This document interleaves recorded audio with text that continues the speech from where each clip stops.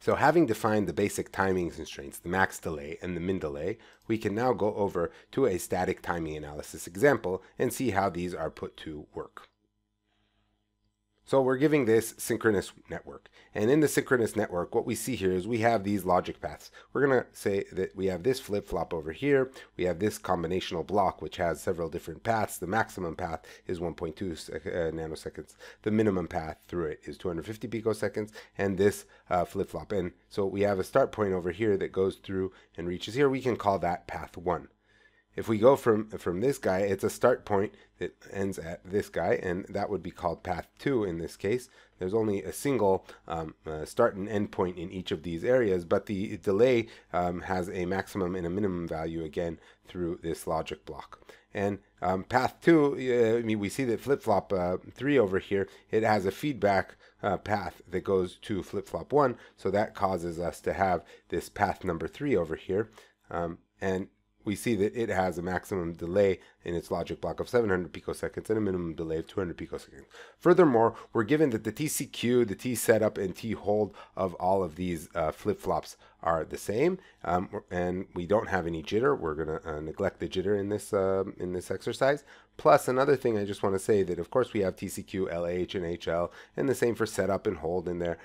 Different conditions for fast corners, slow corners, and so forth. We're going to just make a simple case and not show all of that. If you want to go deeper into what the actual TCQs, T setups, T holds, and so forth for different cases are, please refer to my digital VLSI design course, where I explain that when I discuss standard cell libraries and the Liberty format. Just another thing that's in addition, we are given over here that there is skew between the clock arrival at the different flip-flops. So we have this skew over here, which is between clock 2 and between the arrival at flip-flop 2 and the arrival at flip-flop 1, and it's actually minus 100 picoseconds, so it arrives at clock 2 100 picoseconds before it arrives at 1. And we also have skew between clock 3 and clock 1, and pay attention that this is between these two, even though there's no path between them. That's how it's defined, and it arrives 50 picoseconds here after it arrives here. So let's write the timing constraints of this thing, and we'll start with path number 1. So again, path number 1 is the path that is over here.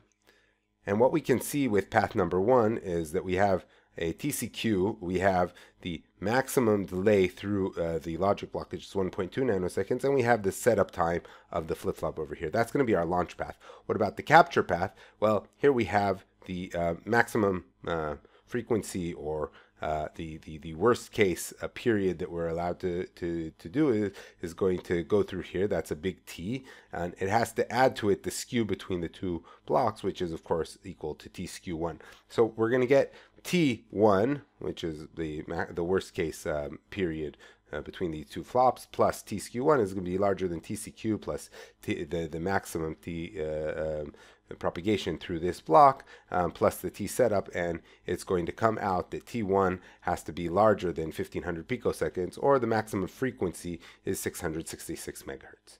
Now we can go over to the second path, which is going to be between the second flip-flop and the third flip-flop. And here again we have the TCQ, the worst case logic delay, which is 800 picoseconds, and the setup time of this flip-flop. But now what about our skew? So again, our skew was defined kind of strangely, always relative to the clock source, which is the clock that reaches flip-flop 1. Remember that skew is the arrival time at the capture register minus the arrival time at the launch register. So it's going to be T skew 2 minus T skew 1. That's going to be the skew between these two guys. So we're going to get here the T2 plus the skew, which is T skew 2 minus T skew 1, has to be larger than TCQ, plus the maximum logic delay plus the setup, and that's going to give us a constraint that T2 is larger than 850 picoseconds, or 1.17 gigahertz.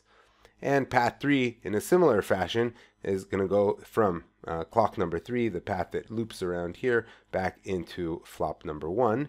And the logic delay is, the worst case logic delay is 700 picoseconds. And of course we have the TCQ and T setup. What about the clock? Well, here, remember, the capture clock is this guy this time, and its arrival time is 0.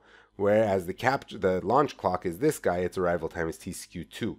So the skew is going to be 0 minus t skew 2. So t3 plus 0 minus t skew 2 is larger than tcq plus t max, which is 700 picoseconds plus t setup, and that's going to give us a constraint that t3 is larger than 950 picoseconds, or the maximum frequency is 1.05 gigahertz.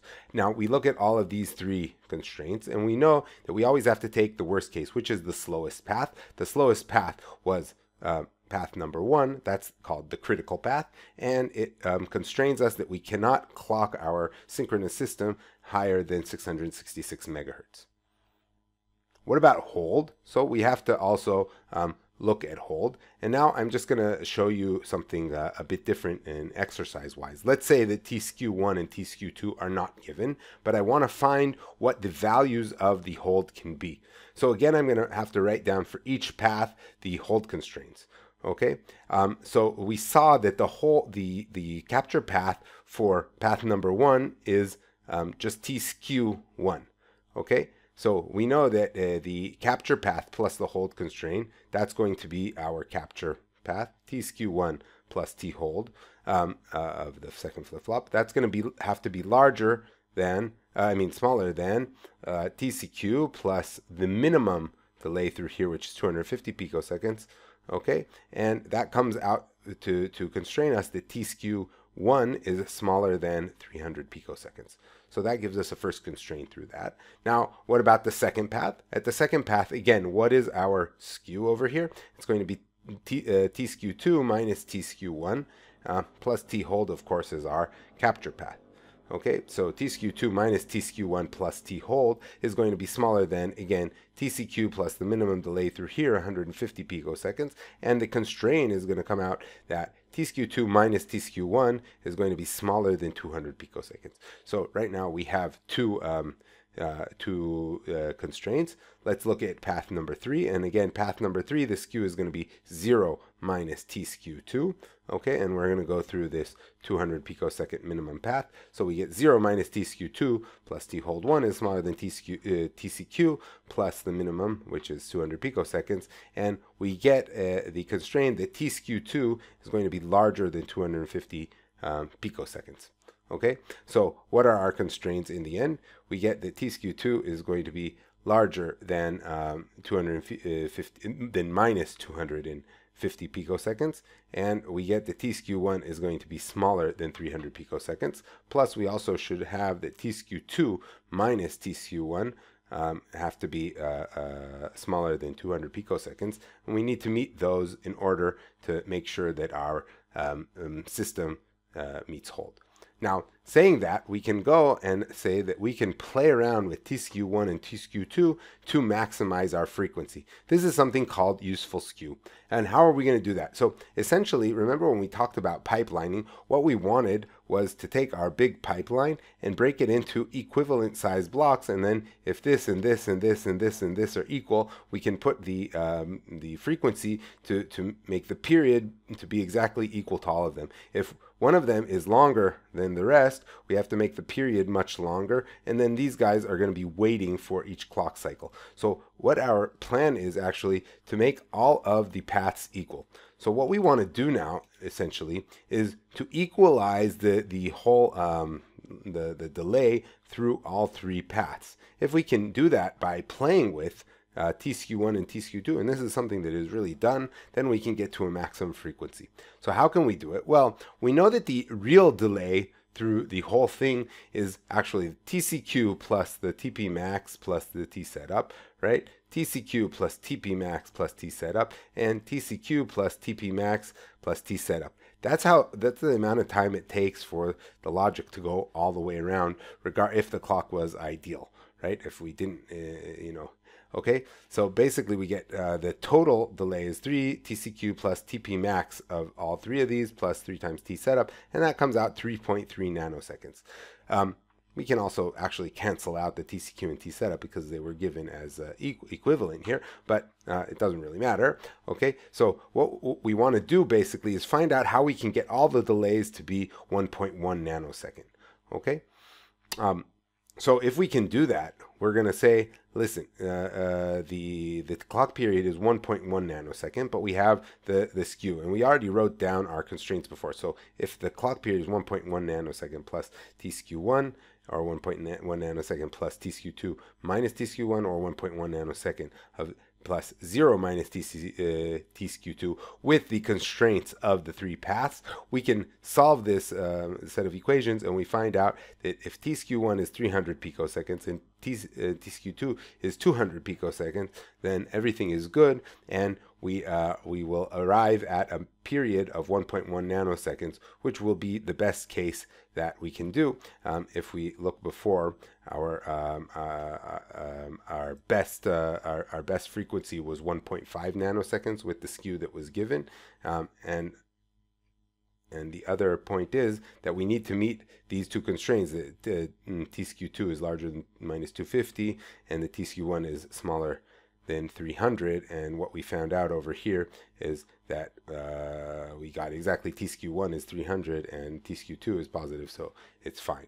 Okay, so that's the type of an example that we can try and play around with there. It's easy to make millions of these examples, but in real life we actually hit this that we have to make timing analysis in this way. We have algorithms that you can refer to my digital VLSI design course to see how this is done on large graphs that have millions of these timing paths. But in general, this type of an example is what we actually look at our timing reports and try to solve all the time when we do physical implementation. So just for acknowledgments before ending this lecture, a lot of the stuff is taken from Rabbi Chandrakasan and Bora, which is a great book, even though it's pretty old by now. Westy and Harris's CMOS VLSI Design, and some other lectures that are found around the web. So I hope you enjoyed, and come back for lecture number 8.